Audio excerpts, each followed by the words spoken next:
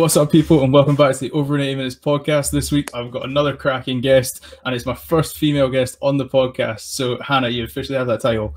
Let's give you a quick introduction. We've got Watsonian ladies, Jordan Hill Head, a Scotland star, both 7s and 15s. She's a GB Olympic athlete, officially confirmed as of the past 7 days. She's also got the most iconic fringe in rugby, and before you know it, everybody will have one. Hannah, how are you? How are you getting on? Yeah, I'm very good, thank you. How are you?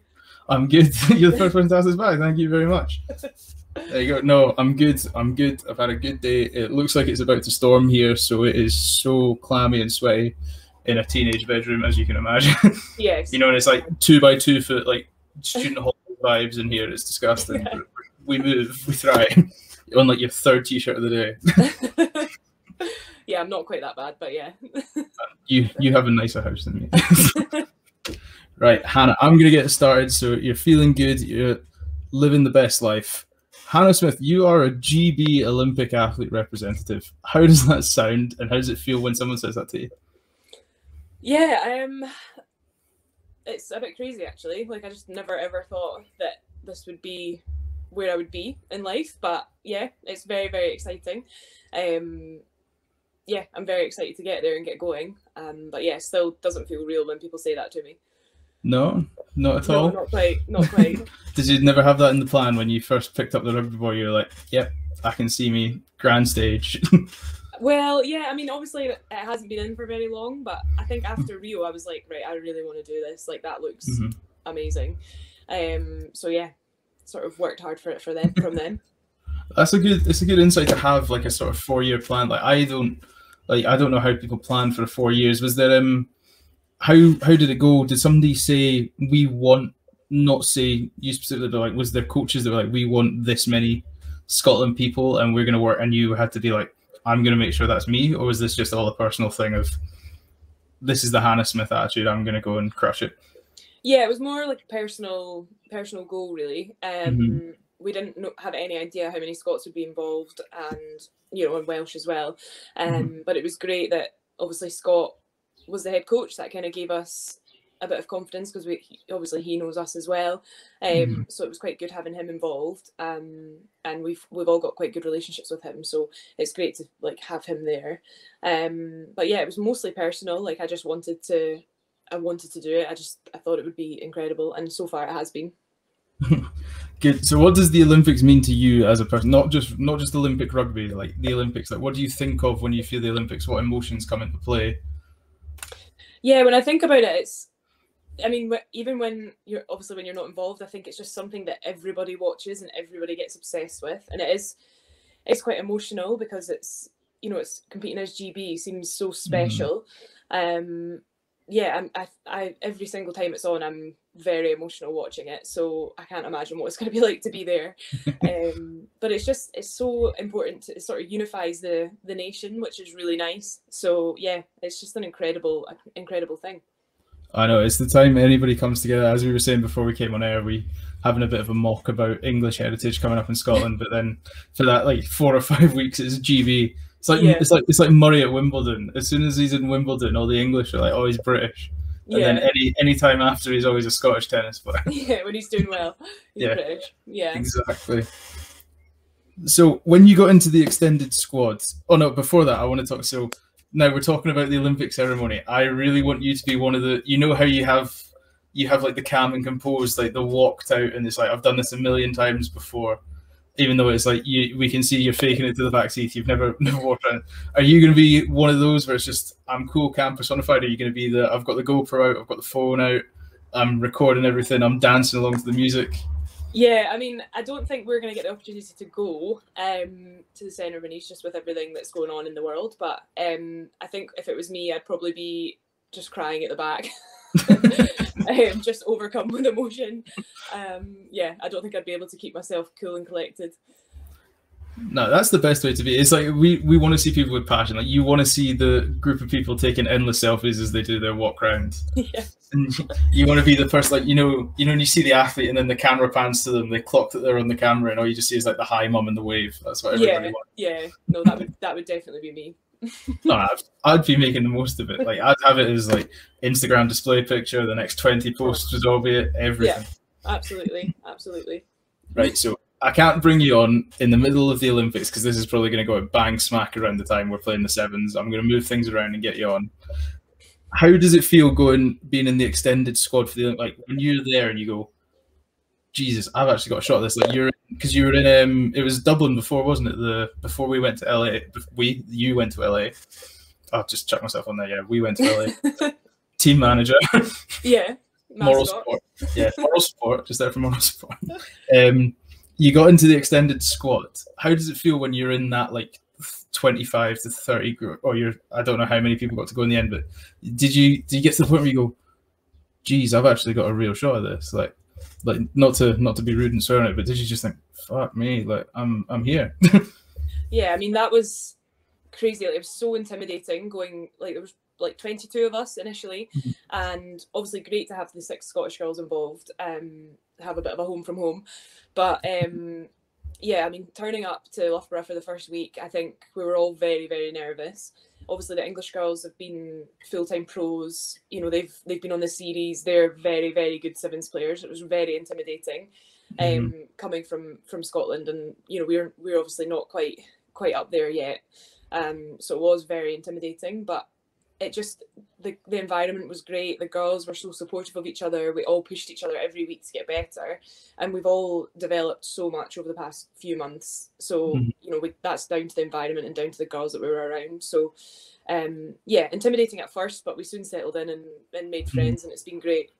What's squad life like beyond the bits we got to see on Rugby Highlights TV and Twitter, and Rona Lloyd showing us scoring 3 tries and this and that and dominating the park? Yeah, it's mostly us just playing tuck like board games.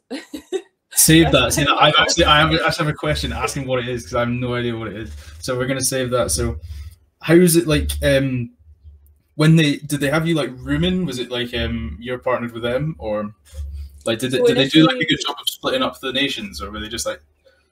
Well, initially we weren't allowed to have roomies, with obviously with all the COVID stuff going on. They were really strict about it. So initially, the first several weeks we were roomed alone, and had quite a lot of our meals in our rooms as well. So the only real time that we had to socialise was on the pitch, which is good because everybody's like excited and happy and having a great time. So it's actually quite a good time to get to know each other. But also you missed out on the sort of camaraderie behind the scenes as well.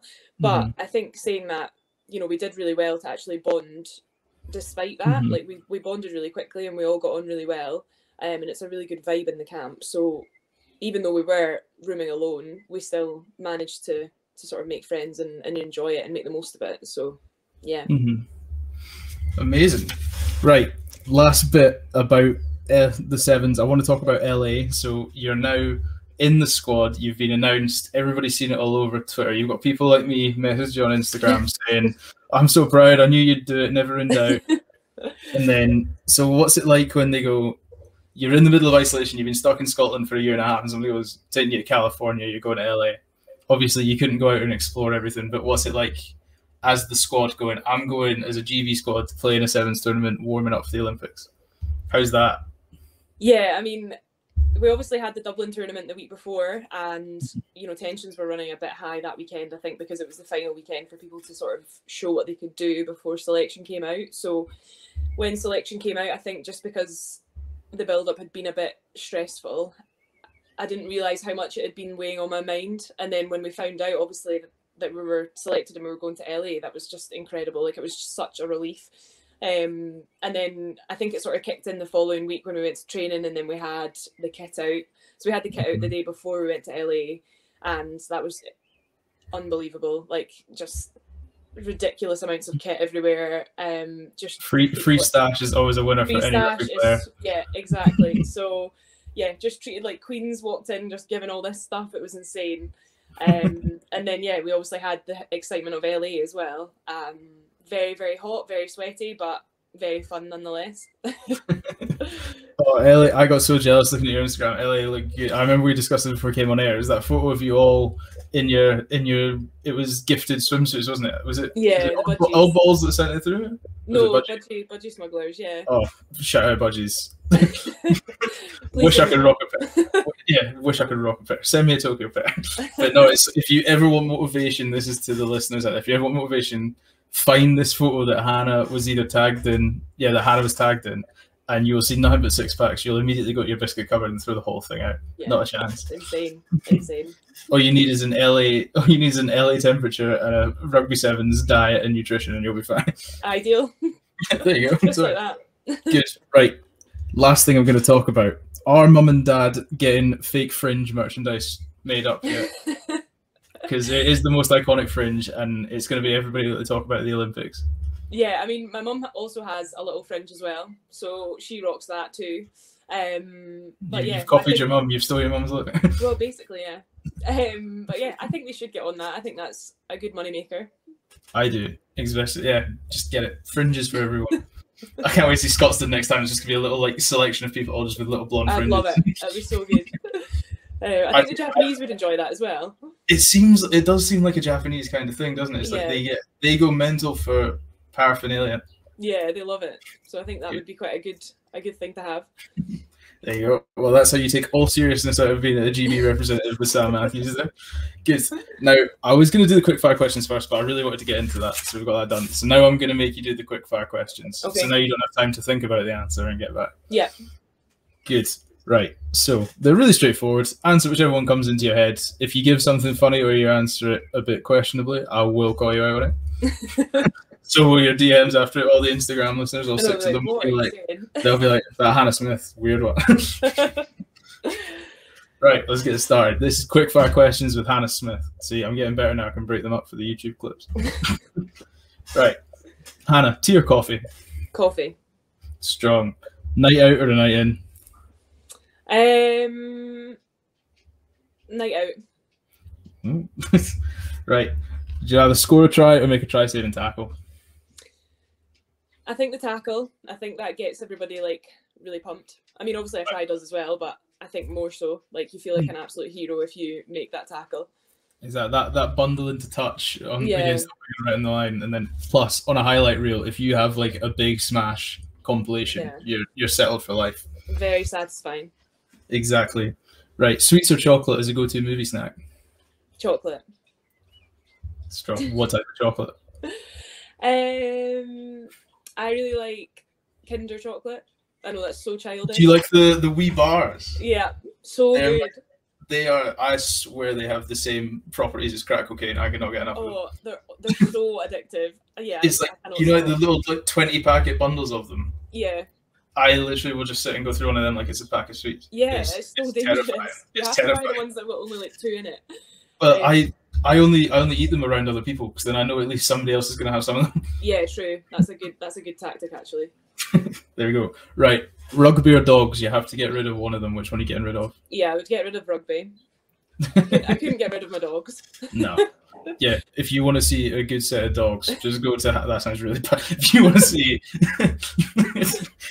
Oh, Sam Matthews is cancelled on his first female guest. No, if you want to see some cute little dogs, go to Hannah's Instagram. It's all just puppies. Puppies and rugby is what it is. Yeah, that's pretty there you go. Right, a movies or a TV series? Probably a series. What's your favourite series of the past 5 years? If you had to recommend a series to everybody. Hooked on Breaking Bad. See, never seen it. Never seen Breaking Bad. It. Yeah. No. So good. I like him. It's a bit of a wild one. I don't know how you feel. It's called Ragnarok. It's on Netflix. It's actually Norwegian. Oh, I think I have seen that. Yeah. It's surprisingly, for somebody who doesn't speak Norwegian, it's very good. Oh, you just have to do a bit of reading, but it's very, very good. Yeah. 7s or 15s? 7s. Sorry, Brian. Brian is just tearing up team sheets right now. He's like, never play again. Helen Nelson is now 12. Yeah, it would be that. There you go. Bath or a shower, if you had to pick one? Shower. See, I'm a bath guy. Like, if you had to want to relax in, bath, not. Yeah, like I would have a bath every so often just to like chill, but yeah, always a shower normally. Bath bomb and a good candle. That's you. That's the me is that day. you every Saturday? That's a me day. What do you mean Saturday? I don't limit days ending in Y. That's me. There you go. Right, how would you like your steak cooked? Medium rare. Amazing. Correct answer. Only acceptable answer. The only answer, really. When you've done nothing but work in restaurants, you learn fast that medium rare is the acceptable answer. Yeah. Would you rather go out for a night out in a club or a night out in a pub? A pub. Live music? Live music. Yeah, would you like live music in your pub or? If it's good, yeah. But if it's so often it's not good. You're gonna have next time you're in a pub with live music and the guy recognizes you, he's gonna be sitting going, I really hope I'm good. I really hope that I get a gold star. Yeah. If he sees you walk out halfway through, he'll be like, oh my god, I must have been off. Yeah, he'll know. Exactly. Just look at him in the way, just don't break eye contact in the way. Yeah, you're the reason I'm going. Right. Arms day or leg day? Yeah, leg day. I don't like arms day. Don't like it. Legs day is optional. No, we did it arms day today and we were nearly crying. It was not fun. Just nothing but biceps and more biceps. That's the fun with arms day. There's not many things to train. Yeah. Right, back by popular demand because I mentioned it in the trailer and then didn't mention it in any of the subsequent episodes. Would you like a bourbon or custard cream? Custard cream. No. Yeah. Podcast ends. All right, see you later. Right, sweet or salted popcorn? Probably sweet. Correct. I can hear a dog. I know they're fighting in the background. They're fighting. If the podcast goes to pot, we'll just angle the camera down and that can be There you go. Right, would you rather be a ninja or a pirate? Ninja. And last one, socks and sliders, yes or no? Yes, definitely. Amazing. Right, why would you rather be a ninja than a pirate? Yeah, because ninjas are cool. But have you never seen Captain Jack Sparrow or any of the Pirates of the Caribbean? Can he do things that a ninja can do? No. I mean, useless. I've seen him run on a wheel. I mean, no, that was all right. Just going to defend the pirate race. There we go. That is quickfire questions with Hannah Smith. Absolutely. You didn't answer anything questionably there. I wondered how the rugby or dogs was going to go, but we're fine. Bourbons You or didn't seem custard impressed cream. about custard creams. Yeah, that's got you off the Christmas card list, but other than that, we're grand. I'll still send you a congratulations for your gold medal, but I'll send you a pack of bourbons. Oh dear. Oh well, the effort was still there. That's okay. Yeah, that's what counts. Right, Hannah, we're going to move on to the stuff that doesn't involve rugby. We're going to have a nice little chat. So, for people that don't know, Hannah, when she has all this abundance of free time of representing Scotland as a 15-star, as a 7-star, going on Tokyo to the Olympics, she's also a fully qualified vet. How did you become a fully qualified vet? I mean, obviously, uni and that, but talk us through the journey. So I think I decided pretty early that I wanted to be a vet. I was probably like 11 at the time. My dad was a surgeon, so it was kind of either medicine or veterinary, and I think just because I loved animals so much, I just sort of decided on the veterinary side of things. Did a lot of work on farms and with horses and stuff before I went to uni, and then obviously had to do uni for 5 years, which was savage, but we got through it.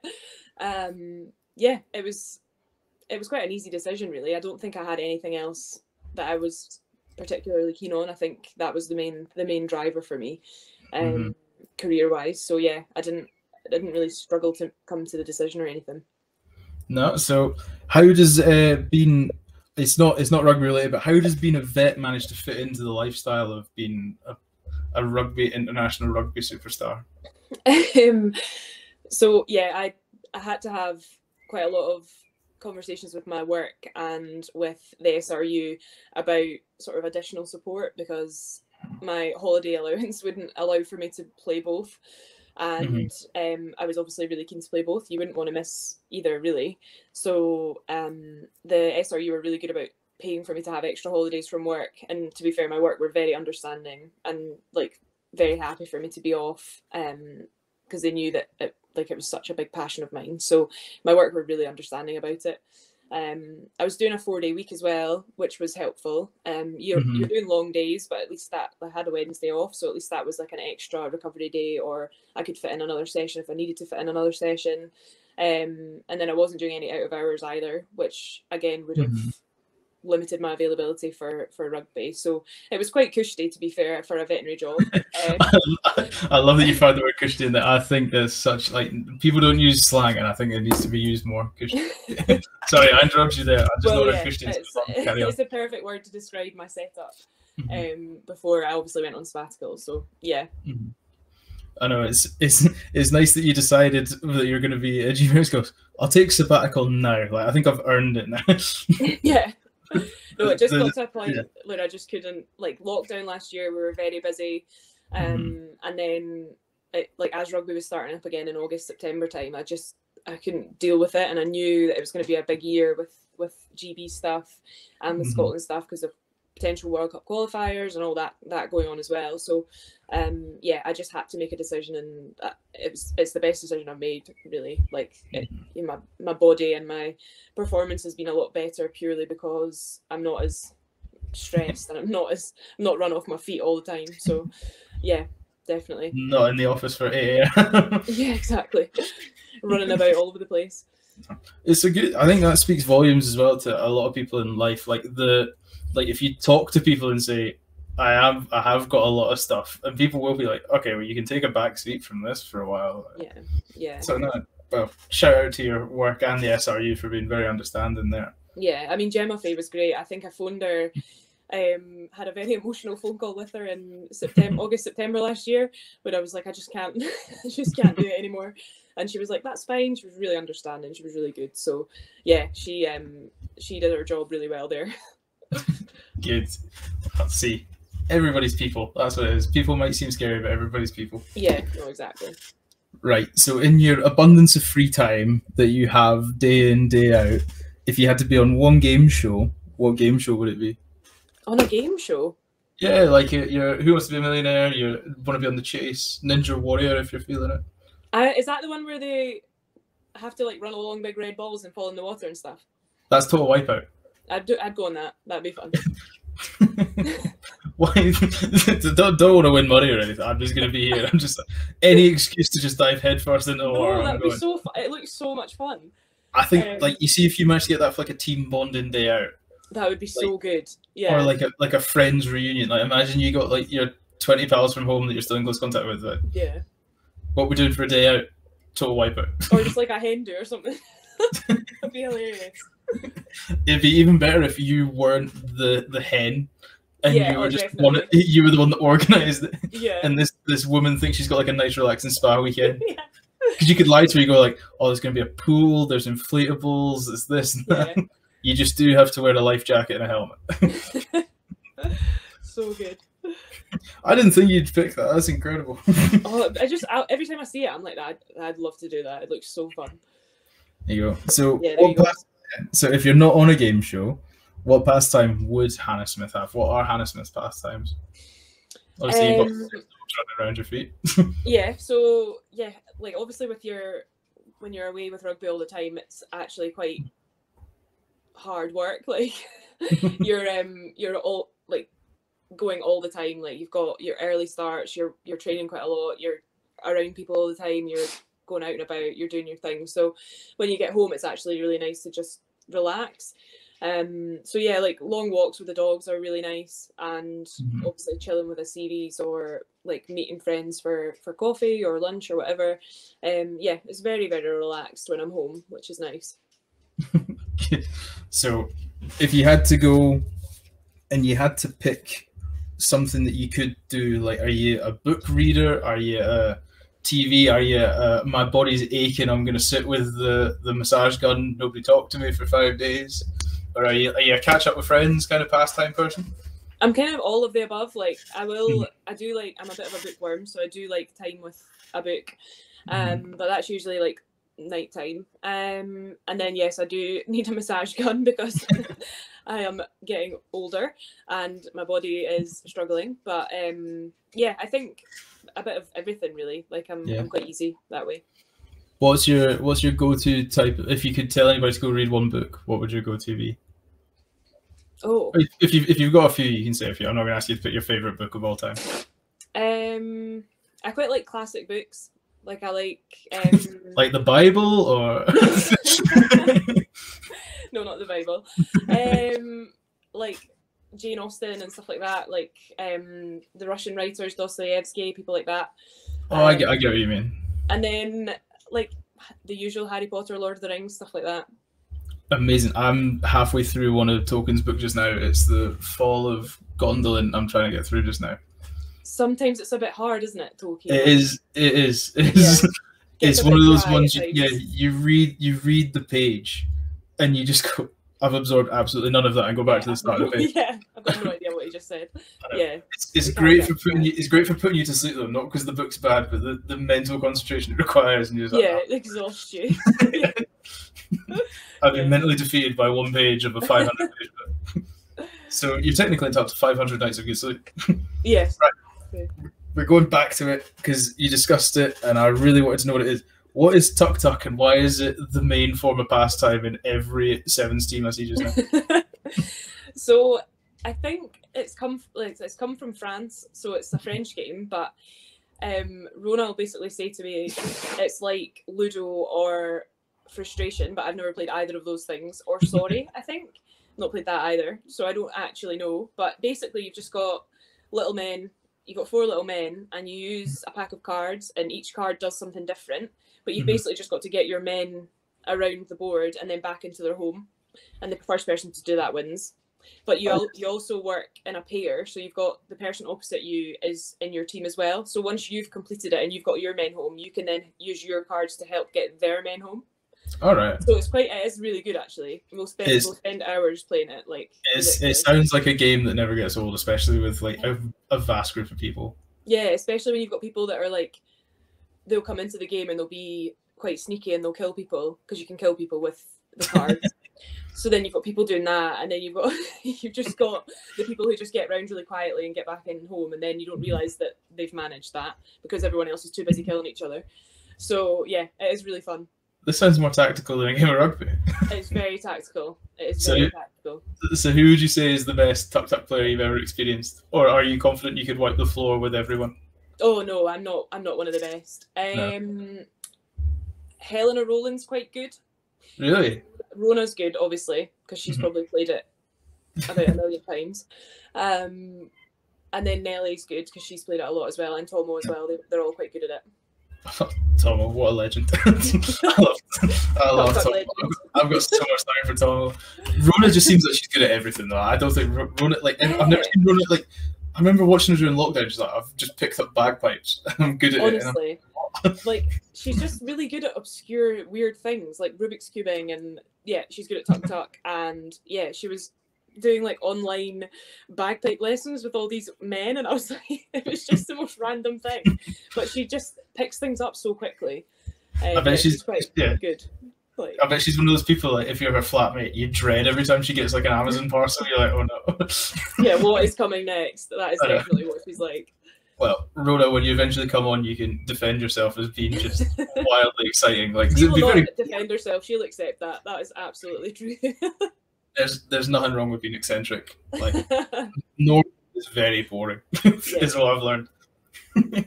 Right. So we're both converts to Edinburgh. We're not both originally from Edinburgh. So I'm basically just going to do a wee little bit of an advert for Edinburgh. What's your 3 go-to activities or places in Edinburgh? So we spend a lot of time at Camo Estate. Absolutely love it there. It's a great place for the dogs, and it's so pretty. So yeah, we spend a lot of time there. And then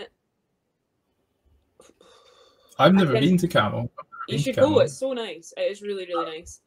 I'm a beach guy. I'm cramming every day. Yeah, I do like cramming as well. But the last time I went there, one of the dogs kept finding dead birds, and he kept eating them. So I spent 30 minutes at the beach, stressed out my box, because I could see him like swallowing the wings. So the wings are like this, and he's swallowing them and like chewing them. And then he spewed up so much bird that night that I was like, I'm never going back to cramming with the dogs ever again. Go to Gullin instead. It's technically not Edinburgh, but Gullin's nicer. A lot less dead birds. Go somewhere else. We go to North Berwick quite a lot, like Seacliff and like North Berwick Beach, with the dogs as well, which is nice. But yeah, I don't think I'll ever go back to Crammond with the dogs.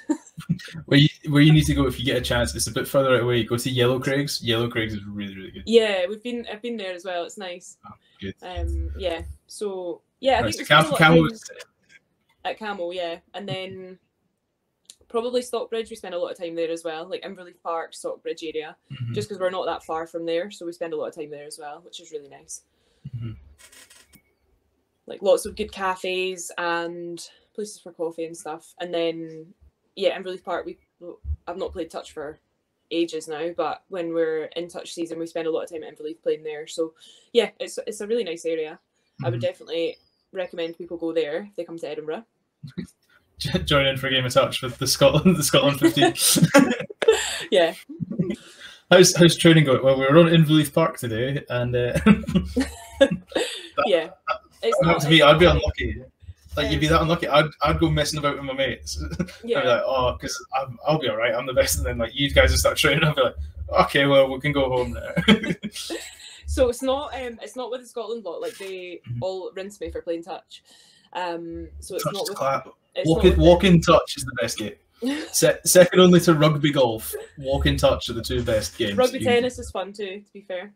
No, I've got an awful left peg, so if I aim to go that way, yeah, it's straight off my toe. Like I can't do it, but it's fun. No accuracy, just all distance. No, just all power. Yeah. Oh, class. I know somebody's going to ask you on this. I heard it on one of the representatives. You've never had a Ting Tai caravan. This is purely for listeners. This is purely for an Edinburgh in the know. But you've got to get a Ting Tai in you. Yeah, I know. I really do. Everyone talks about it all the time. Was, when she was down for Six Nations, because she moved to Edinburgh for a bit, she was staying in an Airbnb, and she was getting a Ting Tai like every other day. So yeah, I really, really need to actually sort myself out and just get one. It does sound like my cup of tea. Instead of Bourbons, I'll send you a Ting Tai if you get a gold medal. Yeah, that will be good. as payment for coming on the podcast and getting a gold medal. I'll send you the money for a Ting Tai. Yeah, I'd appreciate that more than the Bourbons. Invoice over an 80. One Ting Tai order. Yeah, exactly. So when I'll get one back, it'll be like 10. I'll be like, you weren't meant to get one for the whole team, but I suppose I should. There we go. So that's us, right? We've done the bit. This is the part that all your fans are going to come in for now. We're going to talk about rugby. We're going to talk about your journey in rugby. So you were aged, it was 17 you started playing rugby? Yeah. So how did that come about? Was there any sports that led you to play rugby, or was it just a case of, I know a lot of people join teams for CVs and UCAS and stuff like that. Be like, I'll just give it a shot and fell in love, or? I've always been quite sporty. Like I've always done quite a lot of different sports. I was really into athletics, like sprinting and throwing, and then so like that was rugby in a nutshell. It got me fit, so like that was a really good thing going into rugby. Now I look back, like I had good strength and good power from that anyway. And then yeah, I was also a very keen curler, which I also get rinsed for. I didn't expect you to say that. Why did you get rinsed for curling? That's a Scottish sport. That's a patriot sport. I know, and we're very the Scottish are very good at it. So yeah, it's very fun. But yeah, the girls think it's a bit dweeby, so I get rinsed for that too. But yeah, I was really keen on that. I started that when I was 7, so I was doing that quite a lot, quite often, every week. So yeah, really, really keen on that. But then yeah, my brother, very keen rugby player, he did loads of age grade stuff at Stirling County, and then there was just a day where my mum rocked up to pick him up, and there was a poster that said they were starting their own women's side, and she just was like, you could give it a go, see if you like it. And then yeah, didn't look back, loved it from day one, absolutely loved it. So yeah. How did you rock up for day one? Was it a pair of your brother's old boots that were a bit worn out, or was it Mum was like, we'll get you the gear? No, we went in, there used to be this rugby shop in Stirling, and we went to this rugby shop, and there was a bargain bin with like these Asics, like black Asics 8 studders, like, like the front row shoe, the ugliest boots you've ever seen. And yeah, just got them because they were cheap, and then yeah, wore them to death. And yeah, looking back, I can't actually believe that I was turning up in them. But yeah. No, Adidas are giving you free stash. I know. What time to be alive? Thank you God. What you should have kept is like a wee humble, like a wee. This is the boot I'm going back to. That's true. I should have kept them. It's amazing, like the things you think of. It's like if I still had that, I'd keep it with such pride that you get rid of. It's hilarious to think that I was wearing them. Like now I can't bear to wear anything that's heavier than like the wee Nike moldies, and I had those bloody Asics things. Honestly, so funny. They're all good until you'll have your next like Scotland fixture that's not on Scotstoun, and it'll be like torrential mud. Yeah, and you'll be like, I've got moldies that are so thin. Yeah, exactly. Yeah, they have Asics. I was gonna say, you'll have Asics knocking at the door, going, "Do you miss us yet?" I know exactly. Oh. Yeah. So your journey as a player, you said you went to county. So you started at county. You're one of the first team. That's really good for county. Then go. One of the first players we ever had is now a GB representative. Yeah, it's quite cool. If anybody from county's listening, I'd be firing that straight on like the about page, like famous players to play for us.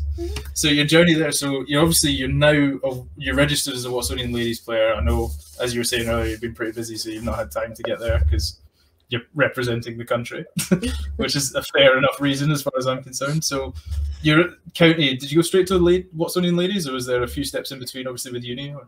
Yeah, so I applied to go to uni in Edinburgh and Glasgow, and I'd always thought that I would go to Edinburgh. Because my dad's from here, and like we'd always spent a lot of time in Edinburgh when we were younger. Like we'd always come through to Edinburgh for the day. That was just where we like chose to come. So yeah, I got into both and decided last minute that I was actually more keen on Glasgow, just because it was a completely new place. I didn't know it very well, and yeah, went there and absolutely loved it, and played for Hills the whole time I was there. I played for county for a season or two at the start, and then yeah, moved to Hills and absolutely loved it. Great bunch of girls, really fun environment, and obviously we were quite good at the time as well, so quite a dominant team. Which was also you won the final. You won the final with Hills, did you not? Yeah. That was a great day. That was a really good day. That was fun. How loose was the baby bus at the end of that? Yeah, very loose. Yes, and that's all I'm going to say because I will cost somebody their job. that was a big day and a big night. It was so good. Quite right. I'd still be out now if I want to fight. Yeah. I got 3 finals and lost them all. So I am like serial second place. Oh, that's a nightmare. Heartbreaking. But yeah, it's quite good though. Like we've obviously played at Murrayfield, so that was quite a cool opportunity for everybody, because I think quite a lot of the girls weren't involved in the Scotland stuff, so it was actually quite fun for them to go to Murrayfield as well. And it was just like a good atmosphere, because you had quite a lot of the boys teams who'd played earlier in the day were just in the stands like drinking and having a great time. So yeah, it was actually like a really fun day out. It is. Oh, finals day at Murrayfield is the best. We went as the uni rugby team, so we weren't in any of it. But you know how it's like it's always a weird night. It's always like a Thursday or a Friday for some reason. It's never a weekend. So like the best, like anybody, like any team that's in Edinburgh, like Watsonians ladies, next time you're back, get them to just go to finals day for a day out. Yeah. You have to get really good at putting bottles of rosé in the inside of your jacket. But other than that, it's great. Okay. Yeah, I'll bear that in mind. But yeah, like it is a fun day, and that would actually be quite a good social. Yeah, finals day, you have to you put 2 names in a hat for each team that's about to play, and each player picks out one of them, and then you have to support that team. That'd be a good socials. Oh yeah, that would be good. Let's do that. Why not? Organise that social. There you go. Yeah. The over 80 minutes, when I get every guest, I'll get them all to come for the finals day. To watch some bootleg amateur rugby. Just there you go. There you go. Right, so I'm going to talk about your Scotland debut now. So your 15s debut came first, and you got thrown in right at the deep end against France in 2013. Yeah. So what's it like fresh-faced at France in 2013? Yeah, so that was a very last-minute thing. I wasn't actually in the setup at that point, because I was in the middle of all my uni stuff, and I was kind of playing rugby for Hills and really enjoying that, but not. I just felt like I didn't have time to commit to the Scotland team. But the coach at the time contacted me and said, it was like 3 days before they left for France, they were like, we don't have any cover. We really need you to come to France because we've got no players for the back row, because at the time I was playing back row. So what position? What were we, 6, 7 or 8? So I played 8 for county, and then I went to Hills, and Gemma Forsyth, who is now my best mate, but she was 8 at Hills. My first session at Hills, somebody asked me what position I played, and I said, oh, I play number 8. And Gemma was like, well, you won't be playing that here because I'm number 8. And I was like terrified because I was so young, and I was like, okay. But then they put me at 7, and I absolutely loved it, and it was such a good back row with the 2 of us in it. But yeah, I was playing 7 regularly, and then they just took me. They were like, you'll probably get 10 minutes off the bench, like, don't stress, it's going to be fine. And then I got there, and Susie Brown went down at half time, so I was thrown on at half time at 7, and I actually was so traumatized by that whole game. Like, they just had massive girls running at me that I was not prepared for. So yeah, that was quite a traumatic experience. I feel bad for you having to do that. Oh. I can imagine nothing worse. That'd be like my... Not fun. that'd be like in the men's perspective, that'd be like your first adult game going from under 18s to go, yeah, so we've drawn one of the Super 6 teams in the first round in your play. Yeah, that honestly, it was savage. But we had a good night out afterwards, so that's all that counts. Pros and cons. Exactly. Pros and cons, didn't have to revise. Got a good night out. Got battered. Absolutely battered, honestly. That's exactly what we want. So then you've now been in the Scotland setup. You're 2013, and then 2017 you made your sevens debut, was it not? 2017. So 4 years in the Scotland setup. What's it like being in the Scotland setup for 4 years? Like, do you feel like, do you get a confidence when you go to camp after the 4th year? Are you like, this is like, you know, like old reliable, I know what I'm doing here? Yeah, I don't know, I still get a bit nervous going back in, especially if, I think I struggle when I go from 7s back to 15s. I get a bit like jittery when I go back, just in between the two, because I think you get so used to the vibe at 7s. It's a smaller group, smaller management setup, and then you go back to 15s and there's about 100 people there, and sometimes you don't know certain people, so it's a bit overwhelming. But yeah, I think you do get used to the way of things and the routine and stuff, but I think you're always a bit tentative going in. So what was the first 7 situation like? You touched on it there, how different it is. What's it like going into the 7 situation first time, and there's like a handful of the amount of people you're expecting to see? Yeah, so 2015 I got a phone call from Scott Forrest, and he was asking if I was available to play 7s that summer, but I was in the middle of my exams and very, very, very stressed, and like they were my final exams, so I just had to get through them, and I couldn't make, I think, a couple of the weekend camps, and because I had revision and I was up to my eyeballs in it, and he basically was like, if you can't make these weekends, then I can't select you for the summer. So that was like, and I didn't really know much about 7s at the time, so I wasn't that bothered. And then 2017, when I actually gave it a go, I was like, I cannot believe I've not been playing this the whole time. Like, this is the best thing ever. Like, we just had such a fun year. We were in the trophy, so we were in the league below the GPS that we're in at the moment, and we just had such a good time. Like, sunny 7s. We did really well. We were really dominant. We got promoted. Like, it was such a good summer, but I was kicking myself for not starting it earlier, because it was just, I loved it from day one. I loved it. I'm jealous. I know it's like 5 years ago, and I'm still jealous now. You're just like sunny 7s, all your mates are hanging out, you're winning weekend after weekend. So good. What's it like traveling the world with like 10 of your best pals, and you're just like, oh, it's so great. And like, you forget, like, we're so lucky to be in that situation. Like, you know, going to Hong Kong, Biarritz, South Africa, you're going all over the place for free. Like, you're just, it's insane, like, how many people can say that they've done that. And then just, especially with 7s, when you've got that tight-knit group, it's just great fun, you know. But we had a tour to South Africa with 15s, and that was just as good, like, just as fun.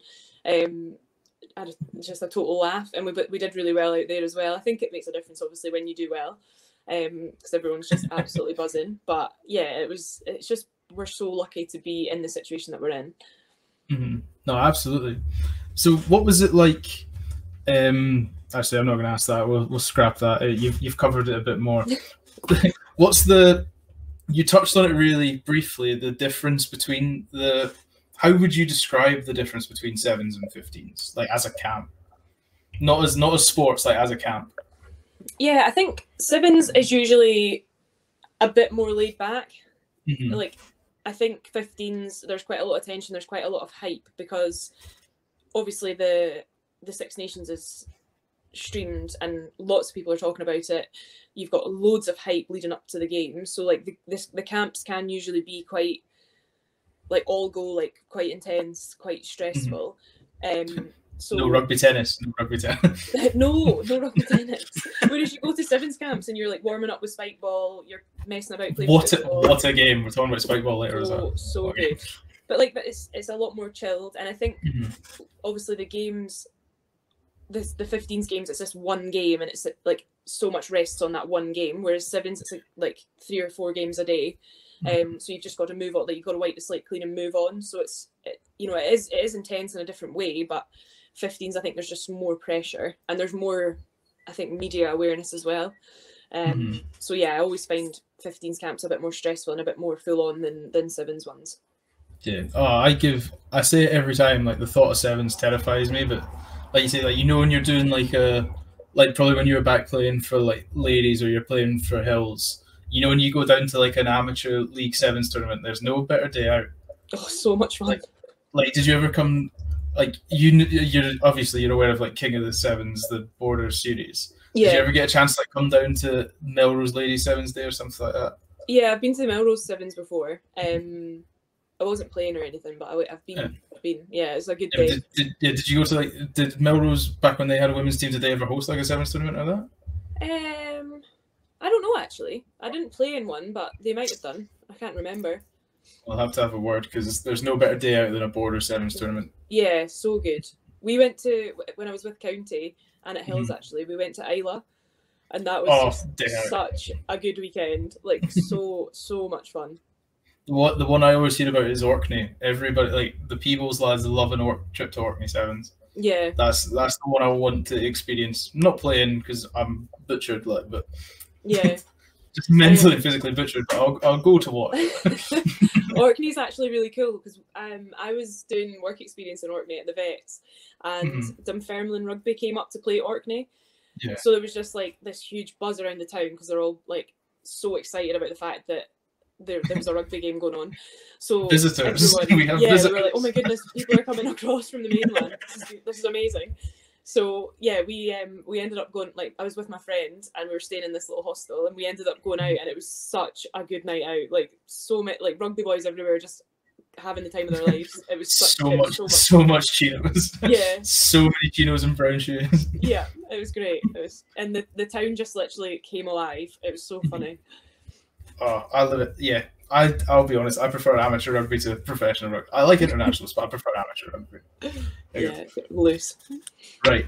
Quick bit of advice. Obviously, now you're the GB representative. You're the stalwart of Scotland. Well, you're the iconic Fringe. What would your advice be? What would your advice be for young players, or like people trying to get into the game, debating getting into the game?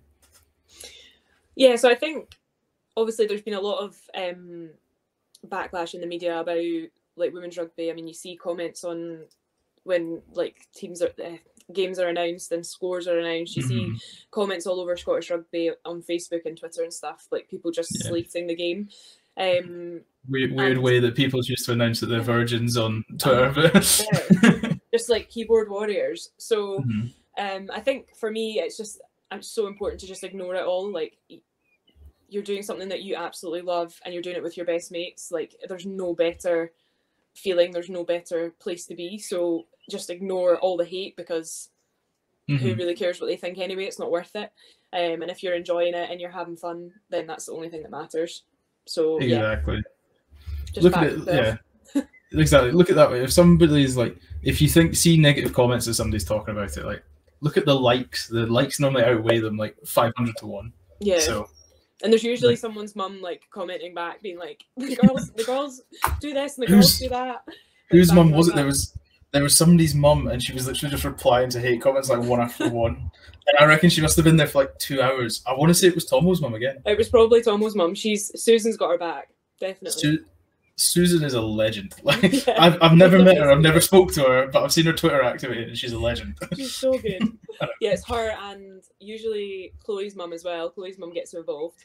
Oh, I've not seen Chloe's mum's on it, unfortunately. Defends all the gals, which is good. It's so good. Like, it's really nice. Exactly.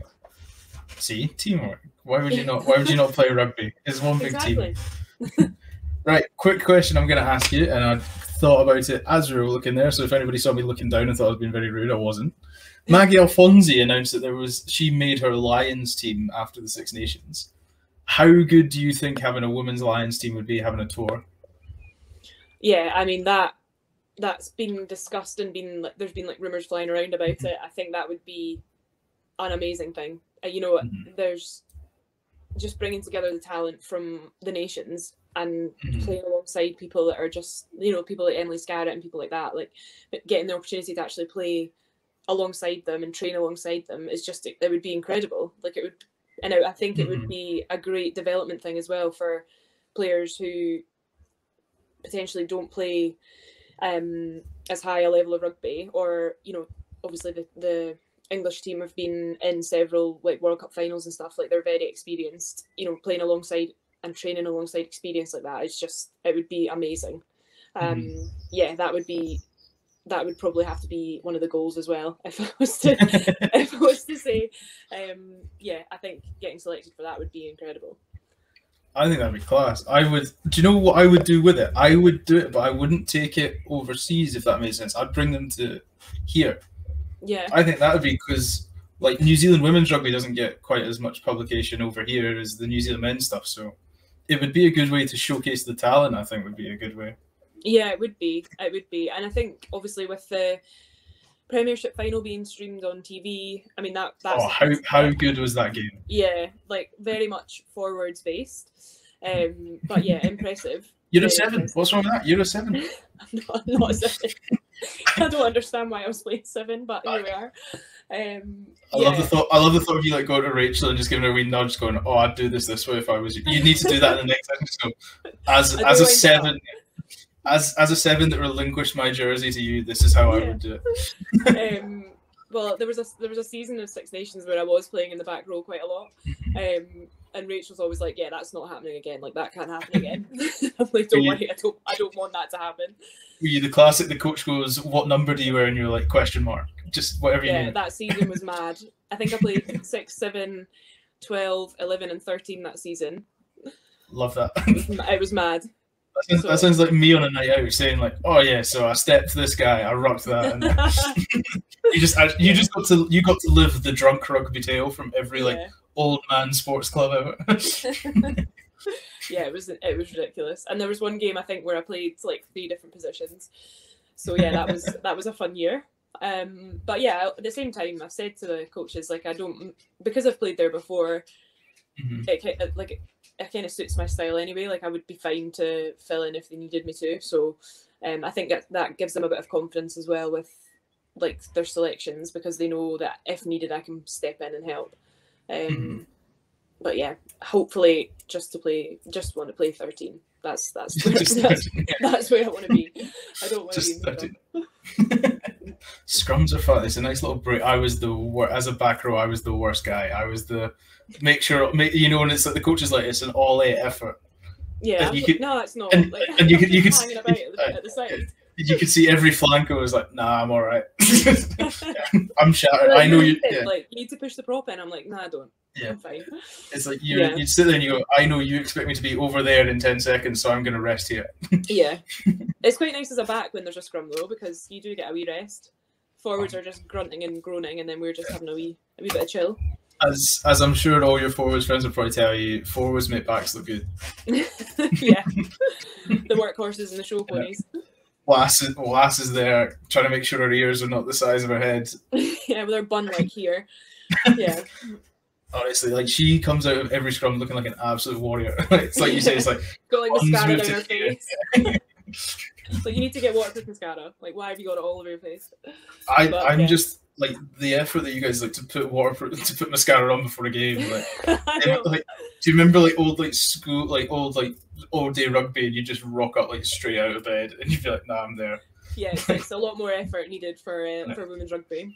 It's because you're all prime time now. Now that I know, as soon as it's a stream, you're like, right, need to sort myself stream. I love the thought of you all in the team, and it's like, you know, the usual 5 minutes, like, get your head in the game, get focused. Yeah. And you're all sat there just going, are we on stream today? Yeah, we're on stream. Right, we'll check. Yeah. Right, last question about that before we get on to you out and your teammates, which is the bit everybody loves. Ooh. If you could play any sport that isn't rugby, what sport would it be? So I play touch as well, and I've also played a bit of lacrosse, so I think it would be one of them. That's a terrifying sport. That's so much fun, though. But who decided we should play hockey, put a net on the stick, and we should play it with the ball in the air? I know, it's quite savage as well, and I think because I'm so new and I've not played it a lot, like, I don't understand how much contact is allowed, because it's technically not non-contact, like women's lacrosse, but then you just get carried away. You've got a stick in your hand as well, so you just get carried away. But I really enjoyed it. Natural instinct. You see somebody running towards you and just stick a shoulder in. Yeah, exactly. But yeah, I think it would be one of them. So the curling wouldn't make a comeback. No, you need to play a sport that hurts. I need to play a sport that, like, curling's great, but I probably would play that as well, but I'd need to play a sport where I actually feel like I'm doing something, because sometimes curling you're just standing there. You know, you've got not if you're the one with the brush, right? When you're sweeping, yeah. Yeah. Like, I've seen people do that, and I'm convinced the ice is about to melt because they're pushed through it. Upper body burn. Yeah. Nothing but forearms. Looking at Popeye. Oh, it's so savage. It's so savage. Well, there we go. You've officially made it through the interview stage, the conversation stage. Now, you just have to tell all your mates down the river. That's all we got to do. So, right, before we get on to that, I hope you've had fun, but here we go. So we're now going to do my little section that we call Teammates. Teammates with Hannah Smith. Same as before with the quick fire. First name that comes into your head, read it out. If there's somebody that I think is going to come after you, I will let you try and explain yourself. And then you have to let me know how all the DMs go after it comes back and somebody goes, I can't believe you said that for me. Right, we'll start off nice and easy. So many pages of notes. Start off nice and easy. Hardest tackler? Lana Skeldon, I think. Lana Skeldon. Yeah. Folds people like cheap suits. Yeah. She is a monster. I love that she slots kicks as well. I have so much. Anytime a front row goes, I've got this, it's okay. Oh, there's a YouTube video and it's like Scotland's only kicking hooker, and it's a video of Lana slotting a kick. It's so funny. I love it. I just have that on repeat. It's so strong, like, so good. Pin tweet, that's me. Yeah. Right. Who's got the fastest feet? Who's the best, most footwork? Yeah, Chloe Rowley's outrageous. So yeah, probably her. I can believe that watching the final. Yeah. Unbelievable. Anybody that changes pace at full speed terrifies me. Oh, yeah. I just don't understand it. I'm like, wow. Right. Human turnstile. Who can't tackle for love nor money? That's the reaction we want. Rachel McLeod. Oh, no. Can't say that. She's going to be raging. Yeah. I didn't say it. Yeah. Sorry, Rachel. This is the best bit because, like, all these questions come through my podcast, and I'm just like, I didn't say it. Yeah. You're the innocent party. Yeah. But what you know do is you come on and then you just answer Hannah Smith for everything that's bad. Just get me back. Yeah, and then just answer yourself for all the good ones. Yeah. Right. Who's most up for a night out? We've spoken about how good boozy buses are after a night out. Who's the most up for it? Probably Louise McMillan. She's always up for a night out. Really? She loves it. Yeah. Is she get everybody dancing, or is she like I'm going to chop a pint and show you all the tone that we're taking for the evening? She basically tries to get everyone else to chop pints. Is she the one that's always playing the game, like the one that's always walking around like a spare 20p, and you know what's going at the bottom of somebody's drink if they're not? She'd be doing that. I mean, to be fair, so would I. But yeah, she does that. That's the good one. Right, so you're now on this night out. Louise McMillan's got everybody there. Who can't handle that night out? Lisa Thompson, without a doubt. Tomo, she does not a drinker. She's a drinker. She just can't. There we go. Who's the best player skills-wise you've ever played with? Oh, Like, who's the one you see just going, you are incredible at rugby? For me, I think I'd probably say Holly H. Sim. Really? Yeah, that girl. That wasn't meant to sound so surprising, but no, she is unreal. Like, she just pulls things off, and I'm like, how have you done that? Like the girl is amazing at rugby. Fair play. So following on from that, who's the most incredible athlete you've seen? Maybe not the best skills wise, but who just thinks like you are an athlete? Deborah Fleming. She is stacked. Like, she gets her body pumped from like carrying her handbag. Like, she's so muscular. Rig. Yeah, just a rig. Ridiculous. Right, who's got the worst fashion sense? Who's turned up in the most iconic pieces of clothing you thought that's terrible? CB. What's CB's dress sense like? CB's quite fashionable. She's got a good stash. She makes her own good stash. She makes good stash, but it's her other selection. Like, she'll turn up in like this wild, multicolored fleece and then like Crocs, and I just can't take it. Crocs. I'm a fan of Crocs. I don't own them, but I'm a fan of them. They're making a comeback, and I'm just like, what is wrong with a Birkenstock? Like, why are people wearing Crocs? Get your Jesus sandals so far away from me. No, Birkenstocks are the best thing ever. Birkenstocks. That sounds like a hate crime. Oh, I love it. It's less of a hate crime than bloody Crocs, honestly. Crocs I'll defend Crocs. CB, I'll wear Crocs. But CB's been to TikTok. I bet she knows TikTok. She probably has, actually, to be fair. I think everybody in Scotland's been everybody's you.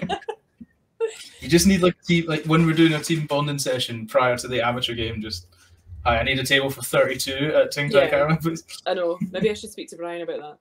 Get that organised. Brian, key to winning the Six Nations next year: spike ball, tuck tuck, rugby tennis, and Ting Tai. So give me your credit card, please. I will also be there for moral support. Brian, I've had the pleasure of speaking to Brian once or twice. He's lovely. Yeah, he's a nice man. Brian, come on the pod. I'd like to get you on the pod. You'd be good fun. And you'd probably get invited if you had him on the pod. You'd probably get invited for a Ting Tai. You should probably do that. Well, Brian, Hannah's now said it. You're on the pod. It'd be interesting to see him answer these, actually. Right, biggest joker in the locker room. Who's the practical joker?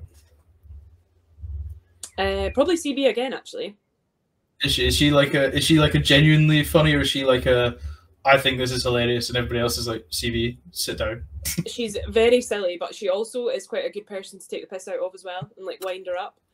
So like she's very, very bubbly and very fun. But yeah, you can also rinse her and she's hilarious. So yeah, probably CB. That's that Canadian upbringing and passion though. Like they are the most like I don't think I've ever seen a sad Canadian. No, like she's such like if you're having a bad day, you want to spend time with CB. Like she is she just cheers you right up. She's great. Like she's such a good egg. Exactly. Yeah, for people that are listening, if you've never seen that before, the guy that was on the other week, Bruce, he's phenomenal. Or I don't know if Bruce will be on this. I won't say that. I go. Yeah, so people listening, if you want to hear, like, so we're talking about CB. If you want to understand what CB is like, there's a podcast that she was on with a good friend of mine called Bruce Aitchison. The podcast is Happiness is Podcast. It's really, really good. Happiness is egg-shaped. CB's on that, and it almost went viral, her episode, because it was like so infectiously happy. Because she was like fresh off her first Scotland start. She's so good. Well, she was buzzing. Like she's done so well. She's worked so hard. You know, she's just a great, great girl, and she's so good for the culture as well. So good for the environment in Scotland. Like she's just so bubbly. So yeah. I know. I was listening to because her. I listened to her podcast. Well, not her podcast. I listened to Bruce's on a Monday morning as I'm getting ready for work. Because it's like it's a proper. You go from it's Monday to there's only 19 hours left in the day. I better do 4 million push-ups and go change the world. So. Yeah. Right, I'm getting distracted. Best dancer. Who's the best dancer in the team?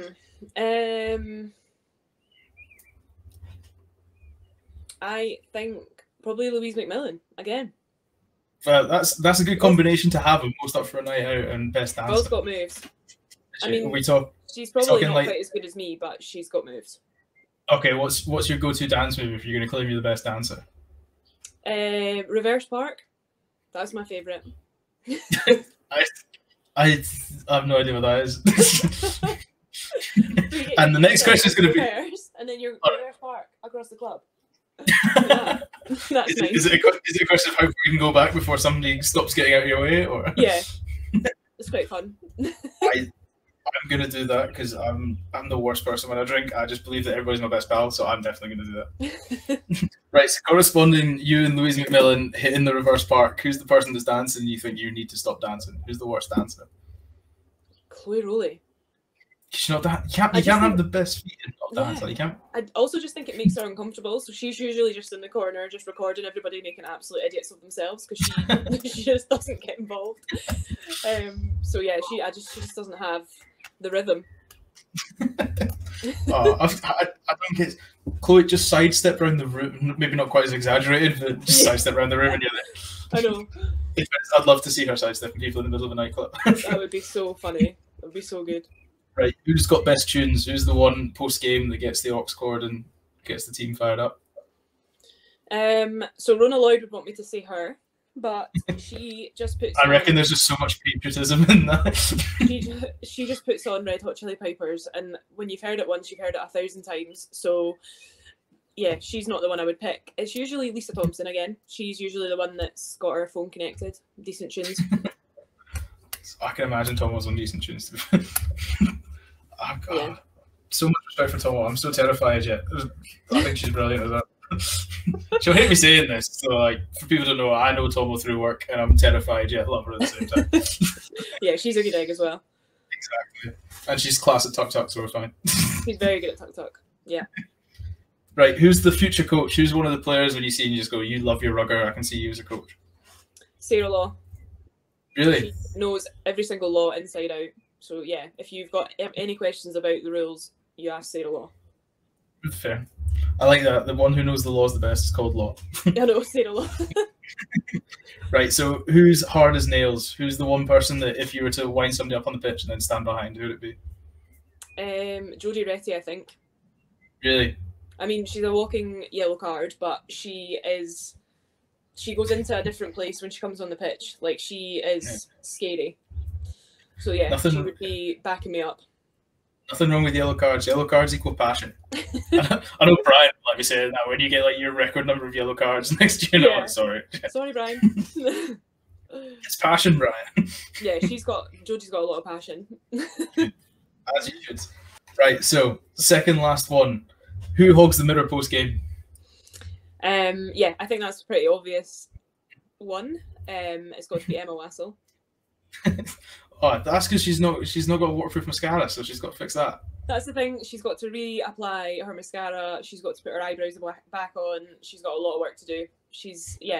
I don't know if I'd label it saying she's got a lot of work to do. Yeah, after all that comes off, she needs to sort it out. Well, after being a warhorse in the trenches. Well, yeah. I mean, she worked hard. That's what Hannah meant. Yeah, that's what Hannah meant. Not she's got a lot of work to do. There we go. And last one, which member of the team would go to Nando's and order a plain spice? Lisa Thompson cannot handle spice at all. I feel sorry for Lisa. We're just outing her here. I mean, we said she's good at Tuk Tuk. On these things. Yeah. She would order a plain. Yeah. If it's not medium or lemon and herb, we're not interested. No, it's just I get hot. Like, she has to get hot at least once in her life. I don't get hot. I'll be honest. I'll be flat out. Probably cry. So yeah, she'd get a plain. For Tomo. Oh, Tomo, you'll be fine. You'll be absolutely fine. But yeah, just accept yourself. Like back yourself. If you want a plain chicken, that's fine. Yeah, just say it with pride. Like, shout it when you get to the door. What spice did you want? Plain. Yeah. Look them dead in the eye. Right, that was teammates. Hannah, you've survived it. You've not lost any friends there, I don't think. Tomo might be after you after the podcast, and that would be great. I might have to let Tomo know what I said. Yeah, I'll message you the week. Yeah, I'll message you the week before it goes out, and then you can be like, I don't know if you know about this, but if you do see it, don't click on it. Yeah, don't watch it. Yeah, I'll sacrifice losing that one listener for that week. Yeah, I was awful. Just don't go on it. It's terrible. Right. We're at the final question, Hannah, and it is the question, the only one I gave you a bit of time to prepare for. So you've just had your biggest win. Scotland have just put 50 on France on debut. You've smashed it out. The boozy bus is going out. You've got 3 cheesy pop songs to put on the tunes to get everybody ready. What 3 pop songs are you going for?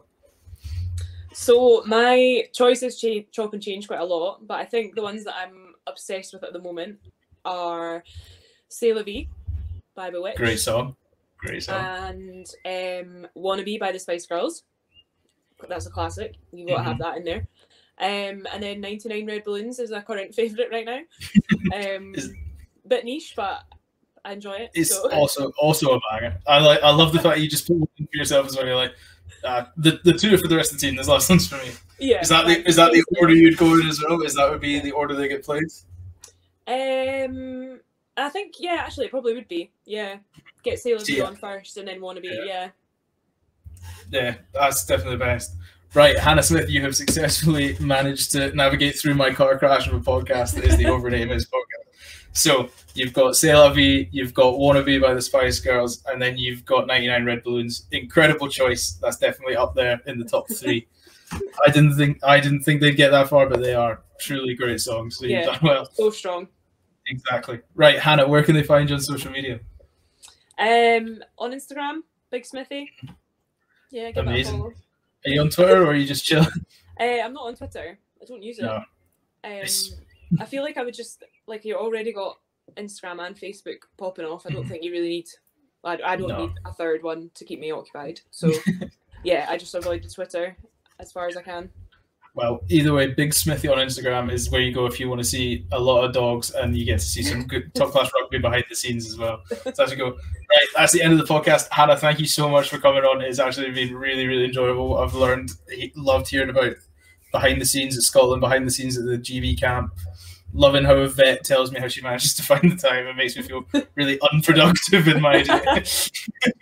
Right, guys. Thank you all for listening. I want you to go down, like the podcast, subscribe, tell your friends, tell your mate, tell your mum, tell your dad, tell your dog. If you're going to be giving me some constructive criticism, I love it. For example, getting the word constructive out is a good start. If you're going to be mean on Twitter or Instagram, at least make it funny, and then I'll retweet it and get some likes that way. So thank you very much for listening. Stay safe, and we'll see you all again soon. Bye. Hannah, say cheerio. Thank you. See you later. Cheerio.